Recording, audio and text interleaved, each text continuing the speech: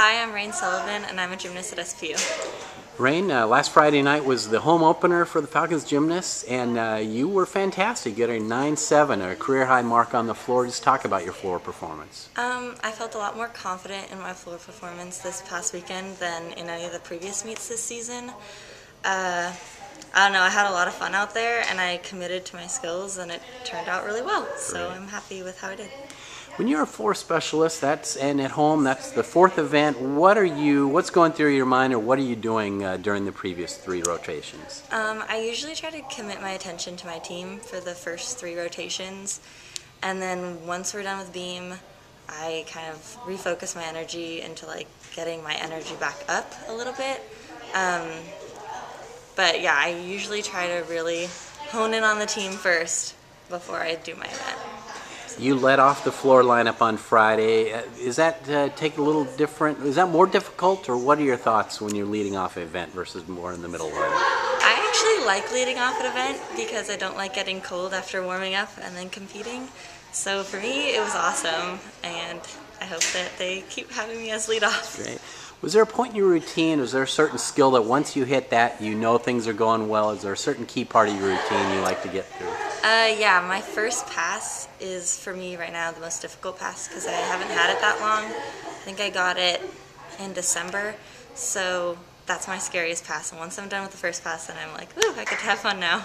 Because, yeah. How much do you draw any energy from the home crowd? What is the difference between competing at home and on the road? I think I come into a home meet a little more confident because it feels a little bit more like practice with our equipment and stuff like that. But honestly, I don't feel like, I mean, I like the home crowd for sure, and it's super fun to have our friends there, but I really feel like the support from our team is where I draw most of my energy. Right. Yeah. Well, team's on the road again for the next 2 weeks, including a meet Friday at San Jose State with 2 other teams. So quad meet, your thoughts on that? I'm really looking forward to it.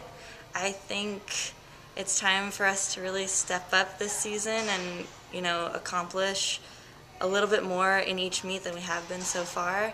And I think this is a perfect place to do it because with a quad meet, there's lots of energy, lots of people. Should be good for us. Great. We'd like to take a minute just to get to know you a little bit. First off, a unique first name, Rain. How did you get that name? What's the story behind that? Well, basically, I was born in California, and at the time there was a drought, and when I was born at 4 in the morning, it started to sprinkle. So my parents named me Rain. Fantastic. And where are you from in California? Moraga, California. What is that nearby? It's near Berkeley, so near UC Berkeley, but most people think of San Francisco Bay Area, which is kind of close. Certainly. How did you decide to attend Seattle Pacific?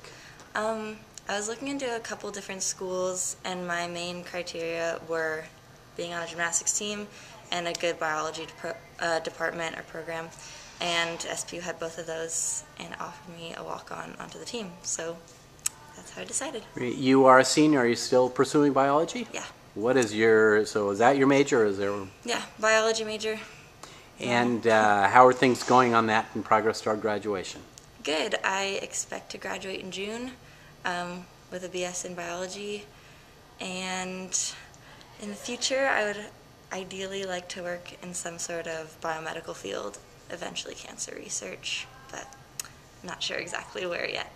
Great. Well, thank you very much for your time. Congratulations on a great floor routine on Friday, and good luck in San Jose this week. Thank you.